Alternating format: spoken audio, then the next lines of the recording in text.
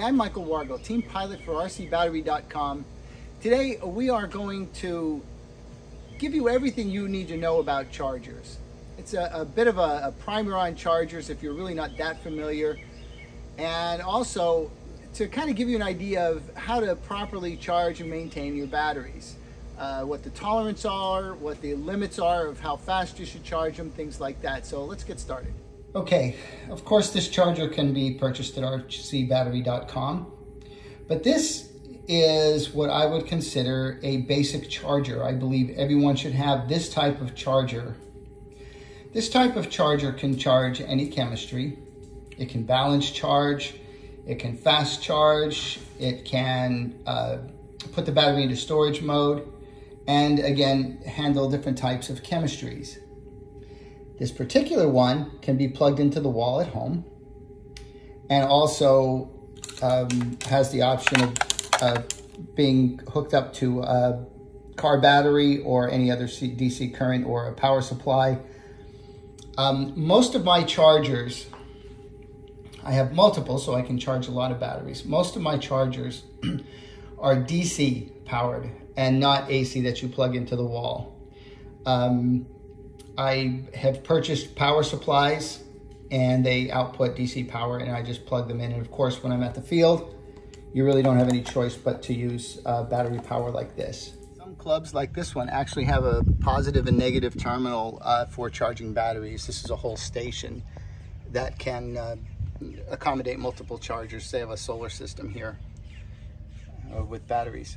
Okay, this is my favorite option for charging at the field. You can see there's a little terminal here. It hooks up to a kind of a cigarette lighter adapter from your car. But this has AC and DC power. I can power my charger, with regular AC current because it will change the power into AC. It's a converter. This thing has tons of power. I can charge it, even solar charge it. It will last all day. You can charge tons of batteries with it. This is 600 watts. It's fairly large, but you can get twice this capacity. These emergency things are available all over the place. But again, I power my charger with that even at home. But you can use it primarily at the field. It has two separate channels. There's channel 1 and channel 2. You can charge them both simultaneously. Now, the big deal about this particular one is that this one is a 400 watt charger. And that means it can charge 400 watts total. And if it's plugged into DC current, it will charge 650 watts. The reason this is important, especially if you're at the field, you can charge larger batteries, putting higher current into them. For instance, if you have a 6-cell 5,000 milliamp pack, it takes quite a lot to charge that at 5 amps. So a charger like this can deliver that kind of current flow. Most won't. Most are maybe 200 watts or so. Now this is total between the two channels.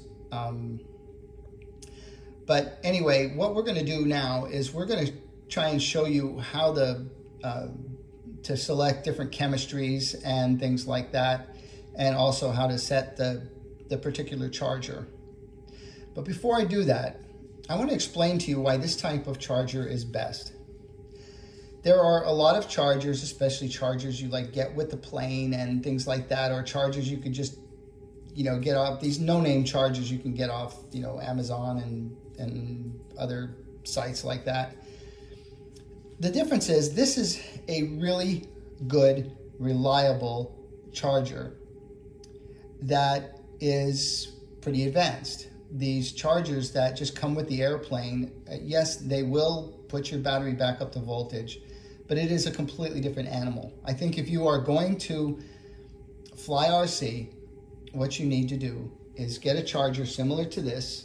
There are a lot of good ones out there. I'm not saying this is the only good charger you could purchase, but I'm telling you that unless you get a really good, versatile, reliable charger, you're kind of asking for trouble. I have had many chargers that were, I thought, wow, I'll pick it up, it's really cheap. But they end up not being very reliable, and over time, you know, they just stop doing their job. They break, or connections just keep failing. So anyway, get a good reliable charger because you're going to use it every time you fly. I think it's a really good idea. The place you will hook your battery up looks like this. There is a spot for the actual full voltage power to be connected. And then of course the little white connector, which is like right here, that is plugged into the this other port. Now this is a 2-port charger. Now on the front of this charger you will see XT60 inputs, but that doesn't mean that's the only thing it will charge. First of all, if you have this, believe it or not, it will just plug right in and fit. The pins are the same size, and you can just plug that directly in. If you have another type of end like this is for a very large battery. So obviously this is an XT90 and will not fit into there. All you need is an adapter, and this will take this down to that. This is a 4-cell battery. It has 5 leads, and it is plugged in accordingly. And as you can see, the EC connector goes right into the XT with absolutely no trouble. The nice part about this is obviously it's displaying the voltage, and you will be able to select and display the voltage of each individual cell if you would like. To start charging, in this case, I press this little button. It takes me to channel 1. Now, as you can see, it displays the voltage of each of the cells. Okay. Now, the button on the right is going to select the menu. Now, whatever charger you have, there is a menu. So when I click on this, it is going to take me to a menu. So now I can select the task. In this case, it is charge. This will balance charge this. Some of them have fast charge and balance charge as separate tasks. This one does not. It also displays the battery type. In this case, we're going to go over one at a time. We're going to do the tasks. There's many tasks that your charger can perform. Okay. In this case, this has a really nice feature. It could become a power supply. It could just output DC current when you plug into AC power, so it can kind of transfer it to DC current if you need it. The other thing you can do is, of course, charge. There is a discharge function. Obviously, you click that, it will discharge the battery. I'm not going to go into these in detail. External discharge, storage. Storage is a very important function that we are going to go over in a little bit. Balance, this is not balance charging. This is simply balancing the pack. If you've put it in storage mode and it's out of balance because it's been sitting for a while, then of course you might want to just balance the pack again and bring it back to where the cells are all balanced. That will always benefit your battery pack. And sync charging, of course, is for charging with sync boards and things like that. Anyway, so in this case, we're going to go to charge. The next part we're going to deal with is battery type. This, if you select this, it will, of course, give you a list of options, which is the first one is high voltage. This one is general LiPo. The next one is lithium ion. And LiFe is lithium iron. These are most commonly used for, things like turbine engines or kind of as the ECU pack.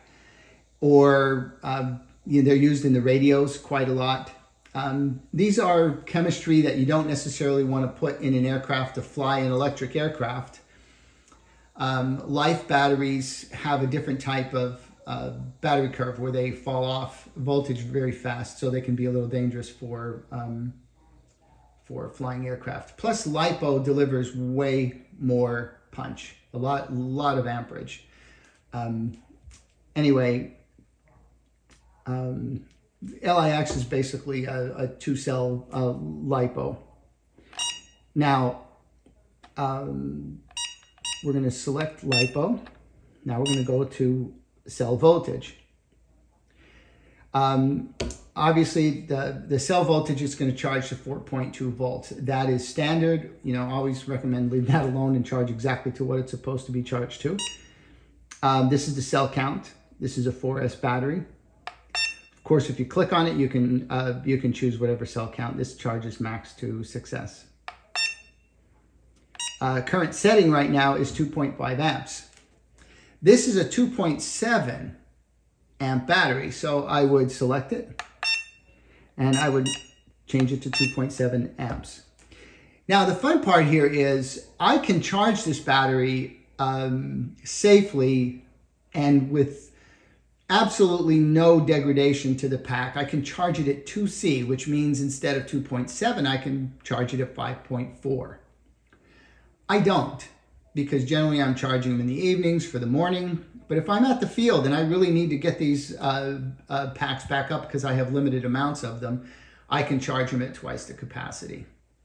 And it's not a bad idea. You can do it all day long. I've been to shows like Joe Nall and things like that, where we're just burning packs all day long, all day long, all day long. And, you know, just charge them at 2C all day long. Never hurts the packs. Okay, once I hit start, the charger will take over. Obviously, the screen changes colors. And now it will go to work at bringing the battery up to current. And at the same time, it will show you the balance progress on each of the cells. Okay, now under settings, there's really one more thing that I really want to cover on this video. The rest of it is, you know, pretty unnecessary because it's all very self-explanatory. But I want to go down to storage. It will store at 3.8 volts. If you buy a battery as it's brand new, when you plug it in and check its voltage, it's going to register right around 3.8 volts. And that is because that is the optimum for storage. If you store them fully charged, they will eventually deteriorate. So the idea is if you're not going to use the battery for 3 weeks, 4 weeks, something like that, the best thing to do is put them on storage mode and take them down to that voltage. Then you can put them in a drawer, and if you don't use them for 5 months, 6 months, it won't matter. The cells will be healthy and the battery will remain a good battery. So please pay good attention to storage. If you want your Liperiors to last as long as they're capable of lasting, part of this is how well you take care of them. Taking care of them means don't over discharge them continually, because you're just abusing the chemistry. They cannot stand to be run at max amps constantly and run it down to low voltage and then charged up fast. You know, the even Liperiors, as good as they are, can deteriorate if you abuse them. So take care of them, make sure you store them. I try to store them as often as possible, but you know, sometimes I'm remiss with it, but I do my best to make sure I keep these battery packs in good condition. Here is another very useful gadget. I would never be without one. In fact, I have a whole bunch of them. And these are cell voltage checkers. You see I'm connected to the balance port, and you can see exactly how close to being perfectly balanced this particular pack is. There's a bit more expensive one. Lets you choose the different chemistries and so on and so forth. This one actually displays how much of the capacity of the battery is left. Let me, then there's some modes to, you know, go through. You can hit the cell counts. Cell 2, cell 3, cell 4, cell 5, that kind of thing. And it will tell you the voltage of each particular cell. So anyway, these are very helpful. All you do is plug in the balance port. Okay, here's something else I think is very helpful. This is called a balance board. And basically all that needs to happen is you need to plug it in to where you'd plug in your battery balance port. And now it's got separate little balance plugs that you can plug into any amount of cells you have. 6 cells, 5 cells, 4, 3, and 2 cells. So you choose the cell count you want. You simply just plug it in and you're done.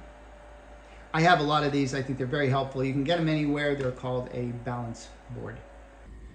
Before I complete this, the one other thing I do want to mention is the fact that charging LiPo batteries safely is important.